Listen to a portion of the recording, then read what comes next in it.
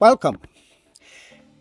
This is a selection of slides from a presentation of July 3rd given at the Wolfram Summer School at Bentley University in Waltham.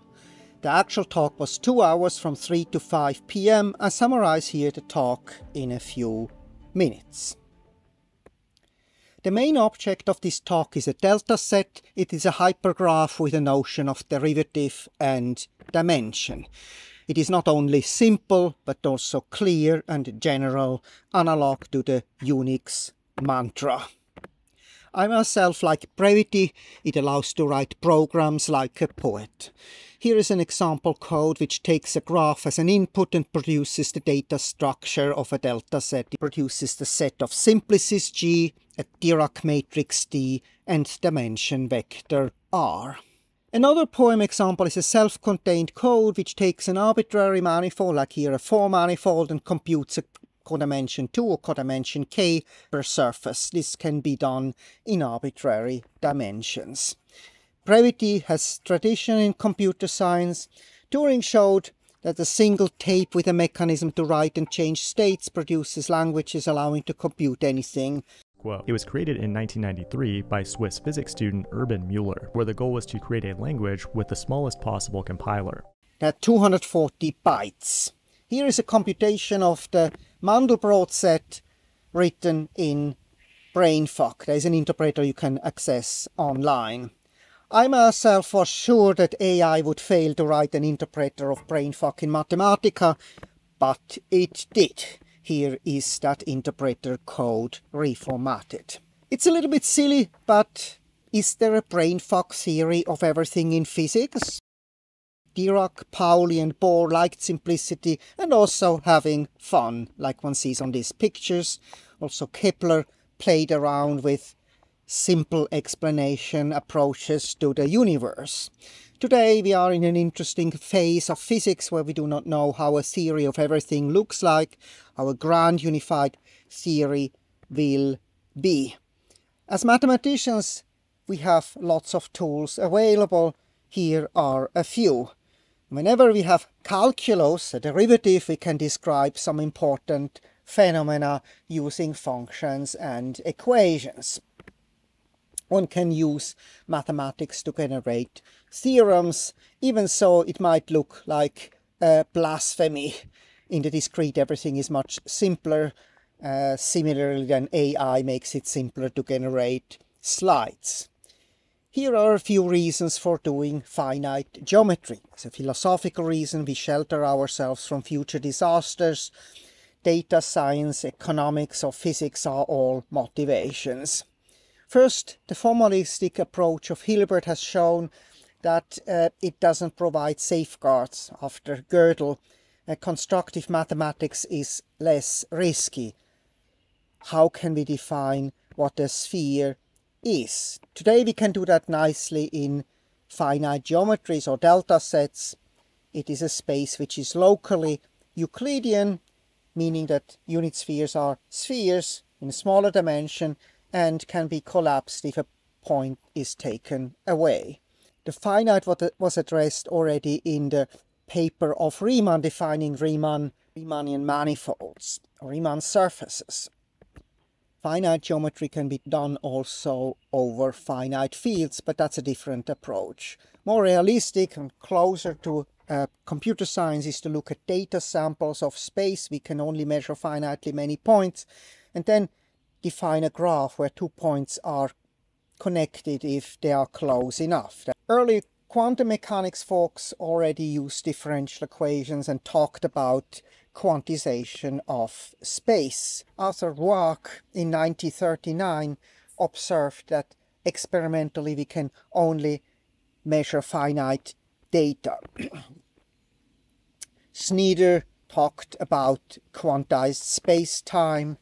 Finkelstein somehow thought about finite objects to describe space.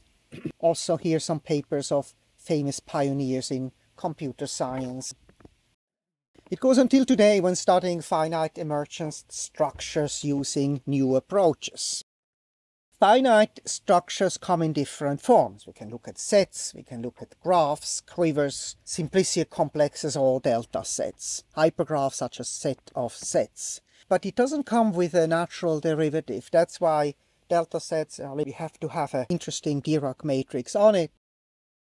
Graphs define a natural set of sets, simplicial complex, which can be computed using the Whitney functor. We just look at all complete subgraphs. It's a hard problem, NP-hard problem, but it's implemented here in Mathematica different ways. One with a library. I wrote once a from scratch recursive algorithm to find all clicks. Quivers are more general than graphs in that also multiple connections or loops are allowed. They define a natural one-dimensional calculus. I used this recently in a paper dealing with a spectrum of quivers, eigenvalues of the Kirchhoff Laplacian diff grad. So there is an upper bound and there is a lower bound, and here is an illustration of these eigenvalues are sandwiched between this upper bound and lower bound, and here is the code which illustrates this. It can be accessed from the LaTeX source on the archive. Samuel Eilenberg also invented category theory. Accessing delta sets using a computer science approach is quite effective. You have a finite set, a matrix and a vector, which then allow to do geometry, form products, look at level surfaces, look at quotients, look at orbits of group actions, look at open sets. A nice topology has been defined by Pavel Alexandrov on finite simplicial complexes. Here are just a few theorems dealing with Euler characteristic folks who have worked on Euler characteristic. Here are some features which are unique in the discrete. 4 features. First of all, we have curvature constraints which do not exist in the continuum. There's the stability of the vacuum. If we look at connection calculus, there are no singularities. We look at SAR. Non-commutative coordinates emerge in the discrete. Let's look first at the curvature configuration constraints. Victor Eberhard was a blind geometer who has seen them already. Stability of the vacuum is probably the most important open problem in physics. There is an attractive force which you can measure when you put 2 plates close together, which can be explained using the Casimir effect. A third interesting feature in the discrete is that level sets never have singularities. Cumulative coordinates. Coordinates have been defined by Descartes in 1637 in La Geometry, related to the problem to define a Cartesian product. And that's in the discrete a little bit tricky because the Cartesian product of simplicial complexes is not a simplicial complex. Here's the discrete Sard theorem. A general function from the vertex set to a finite set defines then manifolds of lower dimensions. So this is here illustrated in 2 dimensions with level sets, contour sets, and here in higher dimensions hypersurfaces in R3 or codimension 2 surfaces of 4 dimensions. Some pictures. This is all done completely in the finite. We start with a manifold like a 4-dimensional projective space, discrete, and we look at level surfaces. Finally, one can ask whether we will see calculus without limits appear in the classroom in future calculus courses. I'm teaching a traditional calculus course this summer, multivariable calculus course, where we use the continuum and limits and derivatives and integrals. Maybe here is a future syllabus where we do everything in the discrete and can, instead of doing it in 7 weeks, we can do it in 1 week. There's a problem to define geodesics in a simplicial complex or graph. We would like to define geodesics in the discrete, like here. This is a simulation of a geodesics on a geodesic evolution on a cube, and there is the front, the wave fronts become more and more dense here. This is something we are trying to prove this summer. It's an interesting problem also on a torus, where the mathematics should allow to actually prove us that the wave front becomes dense.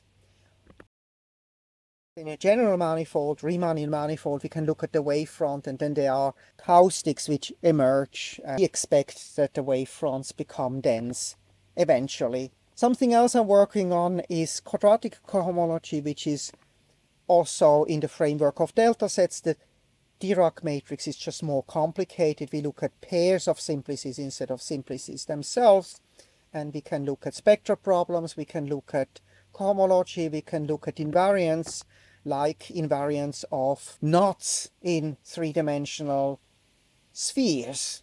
That's something I would like to compute in the future.